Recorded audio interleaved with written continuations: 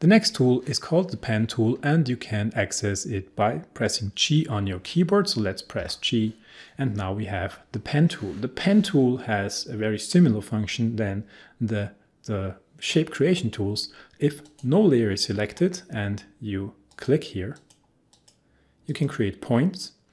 If you close this, so if you move to the first point again, you see that we have this little circle appearing here. And if you click now, then you created a shape, and you also created a new shape layer. So let's delete this again. If I select my circle layer now, my solid, and do the same, I just simply click, move my mouse, click again, and close this. Now I've created a mask. So depending whether there is something selected or whether you are on a layer, on a composition, or on a shape layer, you can create either masks or shape layers. So let's go to our circle layer and let's delete the mask that I created here. And I will show you another function of the pen tool. So let's make sure no layer is selected. Let's move up here a little bit by accessing our hand tool by holding down space. And if you click, you create a point. Just a simple point and a straight line between these 2 points. I should say that I'm again in the pen tool, of course. If I now click and drag, you see that I can create this kind of a Bezier curve. And now I can change the angle of this curve. And this is how I can create paths. So this is a very similar workflow than in any vector-based graphic program like Illustrator, or you also have a pen tool in Adobe Photoshop, for example. So let's create another point here. Let's say we want to create a nice arc here, and then we want to close this shape here. You see that in the corner of the pen tool symbol, we also have this small rectangle. So let's click here and let's take a look what we have here. We have the Add Vertex tool, the Delete Vertex tool, the Convert Vertex tool, and the Mask Feather tool. So let's go through this quickly. Let's choose the Add Vertex tool. The Add Vertex tool, you see that now we have this small plus symbol on our pen icon. Can add, as the name says, vertices to our shape. So we can add a few points here in between. And now if we go to our selection tool again, so press V on the keyboard, we could now select these points, make sure that these are selected. You see that they are filled when they are selected, and they are only these square outlines if they're not selected. And then you can move them around. And you can also, with the selection tool selected, you can also manipulate these handles.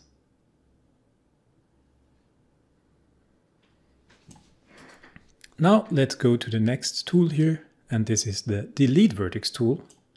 With the Delete Vertex tool, of course, I can delete vertices. So hover over one of these points and you can delete them now. The next tool here is the Convert Vertex tool. With the Convert Vertex tool, we can convert vertices from linear ones, so from hard edges, to Bezier curves. So for example, I do not want this to be a curve here. I want this to be a hard edge. I can come in here and simply click with my left mouse button on this edge, and you see now I have this hard angle here. If I click, hold and drag, then I can again add this Bezier curve and I can create a curve again. If you have the Convert Vertex tool selected, you can grab one of these handles and then you can change these curves individually. Let's Ctrl-C this. Now with the Mask Feather tool, let's take a look at this. Let's select the Mask Feather tool. And of course we are working with the shape layer now, so I cannot really do anything here because it's not a mask, it's a shape layer. And this is one of the big differences between shapes and masks. There are some different features. So let's delete the shape layer that we created right here, and let's go back to our tool and quickly create a mask, just a simple mask, again on our circle layer. Just draw something here, some kind of a shape, really doesn't matter how this looks like. Now let's go to our Mask Feather tool. Masks can be feathered, so if we select our layer and click MM, then we can reveal mask properties. You see that I created this dark green mask here, and you see that there is the option to feather the mask. And if I do this, you see what this does. It will just blur out or feather the edges here. So I do not have a hard edge anymore. It's not a shape. So it's something like, yeah, it gets really soft. So let's set this to 0 again. Now let's select our mask 2 again here. And with our mask feather tool, what I can do now is, you see, if I hover it over my mask, then this changes to a plus. And now I can apply a point here. And I can now click and drag this point. So I want to apply a feather here. And with the mouse clicked, I can move this point around a little bit, you know, and apply a feather. But maybe I do not want this to be feathered right over here. So I can come here, click, and then push this inwards. Now you see that I have a really hard edge. I will deselect the mask for a moment that you can see what this does. Now I have a really hard edge right here and a really feathered out right here. And this I can do here. I can come in here, another point, feather this out even more, or come in here, feather this out even more. And now I can come in here, add one, and make this a hard edge again. And you see what you can do. You can create some really cool looking shapes using masks and this mask feather tool.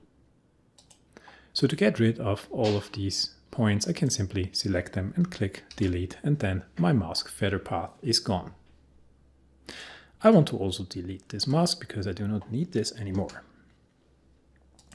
Let's move on to the next tool, and the next tool is called the type tool. You can take a look. We also have two options here. We have a horizontal type tool and we have a vertical type tool. With my horizontal type tool selected, I can come to my composition now, make sure that no layer is selected, and I can click in here, and After Effects will create a new and empty text layer, and you will see a cursor is visible here. And now you can enter your text like in every normal Word program.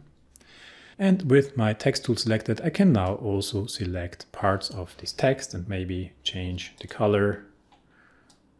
Or you can also come in here now and change the size of the text, the font, and all of these different settings. Maybe disable the all caps lock. I think this is probably not enabled in your After Effects. It's just the option that you have. So you can disable it. Now I have capital and small letters. And then I can select, yeah, certain parts of my text. So this is the horizontal text tool. Let's delete this text layer here. And let's take a look at another option to create text. I now just clicked once. If you click once, you will get just a cursor, and then you can start typing. Undo this. If I click, hold, and drag, then I can create a text box. And now you see this looks a little bit different now. If I enter some words here now,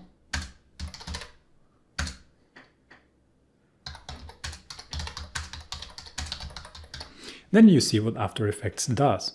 It will take our text box here and will fill it with text. And now you could also change this by hovering over these edges or the points here and by scaling it.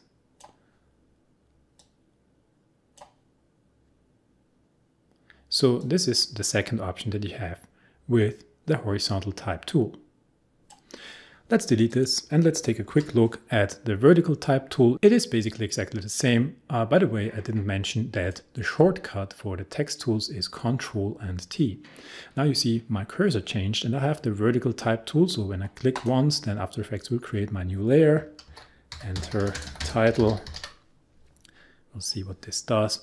I will change back to my selection tool by pressing V on my keyboard so that I bring this down, that you can see it. Now I will press Ctrl T to select my text tool, and now you see I can select the text here. So let's delete this layer. And of course I can do the same with the vertical tool. I can click and drag and create a text box, and now I can enter my title into this box. And exactly as before, you see that After Effects will now fill this box with my title, and I can change the layout by dragging and scaling my text box. So to exit the edit mode of the text edit mode, you can simply click somewhere or select the layer. And if you want to select the whole text on the layer, you can simply double click on the layer. And you see now the whole text is selected, and now you can come in here and could do some changes like color, size, or whatever. We will take a look at text in After Effects in a later video. So let's delete this text layer and let's move on to the next tool. The next tool is called the brush tool, and if you select it, then you see that nothing happens. The cursor did not change. I'm still in my selection tool, it seems, and I cannot do anything. And this is because the brush tool is one of these tools that do not work in the standard composition panel. These only work either on a footage layer or on a solid layer. So to show you this, I want to double click my background layer. Double click on this layer here, and you see now After Effects opened up a new panel, and this is called the layer panel. I mentioned this panel before when we took a look at the After Effects work area. Now in the layer panel, you see that my cursor changed and it is now this little circle, and this little circle is now representing the brush that I selected. You also see that After Effects changed the panels right here. So I have now my paint panels and my brush panels right here. You could even go to our workspaces and change the workspace to paint. I showed you this before too, and now we are in the workspace for painting. So with my brush tool selected, I now can come in here, and with my mouse I can left click and then I can paint something in. Actually, right now I do not have my graphic tablet here, so this is a little bit hard, but you know, yeah, it's a perfect 8. And if I go back now to my composition window, hold down space to move over, you see that this is now also part of my background layer here. We will take a closer look on the painting options of After Effects. Just for a quick introduction, you can change the color right here, and you can, so now you could paint in some stripes here, fill this up, whatever. As I said, painting or drawing with the mouse is not really easy. Then down here you have brushes. You can select different brush sizes that will create different strokes. And you have a bunch of settings, but we are not that interested in these painting options now. We just want to go over the tools. So let's move on to the next tool, and this is the clone stamp tool. So how does the clone stamp work? Let's select the clone stamp tool. By the way, the shortcut is Ctrl B for both of these tools. So if we have the stamp tool active, I can now choose a bigger brush here. Maybe let's make this even bigger. So let's change the diameter here to something like 50. If I hold down Alt now, you see that my cursor changes. And now I can take the source. I can specify the source of my stamp. So let's say I want to recreate this very, very cool looking part of my drawing here. So I will simply click here. And then I let go of my Alt mouse button. And if I click the left mouse button and drag, then you see that now I can clone this. So you see what I can do here. I can create a clone or duplicate of my nice drawing on another part of my composition. So this is the basic function of the clone stamp tool. Maybe you're already familiar with this because it's very popular also in Photoshop, and it's most of the time used in composition things to paint out some, when working with special effects with some wires or whatever, or then you can paint out these things out of your footage. The next tool that we have got here is the eraser tool. The shortcut is also Ctrl and B, so let's select the eraser tool. What can I do with the eraser tool? First of all, of course, I can again increase the diameter, so that's a little bit bigger. And then I can erase my drawing. So you see, I can start to erase, but you also see, oops, what's happening? My layer is also disappearing. If you do not have the transparency grid active, this is this little button right here, then this may look like this. So depending whether you have the transparency grid active. But you see that After Effects actually now erased our layer. So we do not want this. Let's press Ctrl and C to make this, to undo this. And if you do not want to your layer to be erased, but just your drawing, then you can come in here to erase, and then you can select, instead of layer, source and paint, you can select paint only. And then you can come in here and you could erase your paint or your drawing. Okay. So this is the eraser tool, and this is a very, very, very quick intro to drawing in After Effects. Let's go back to our standard layout here. Let's click here to go back to our standard. And actually I still have these paintings in here, and what we can do now on our background layer, if we open this up, if it's not already open, you see under the effects tab, you can see that the paint effect is applied now. And if we select this paint effect and simply press delete, then our paintings will be gone. Let's move out of our layer panel here by closing it up, and let's go back to our composition panel.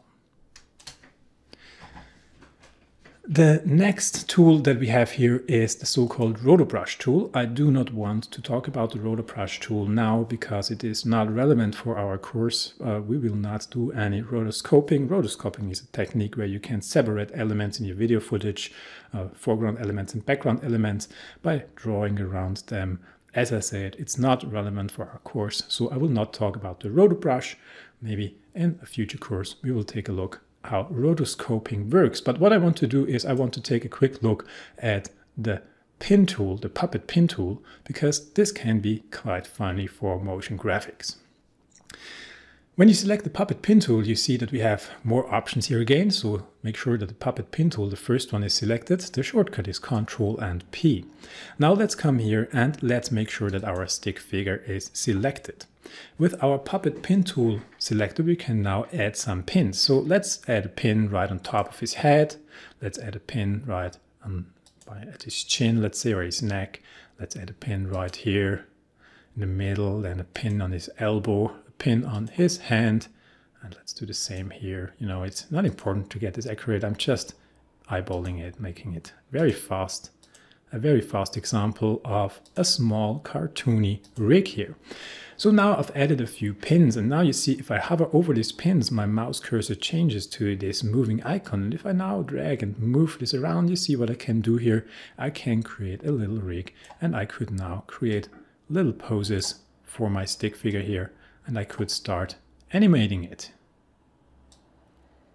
So this is what the puppet pin is useful for. You can animate figures, but you can also do just some banding of layers, or So the other options of this tool are a little bit specific and are not really important for us now. I just wanted to mention that this is possible in After Effects. If you want to get rid of the pins, then again, let's take a look here. Let's select under Effects the puppet here and simply press delete. Make sure that really the puppet is selected. Again, deselect, select, and now it's gone. And I just erased the puppet pin effect from my stick figure. Okay, so this is it with the overview over the tools available in After Effects. Thank you very much for your patience. Thank you very much for participating in this course. I know this part was a little bit longer, but I hope that you got a good overview over the tools and that you learned something. So now let's continue and dive into After Effects a little bit deeper.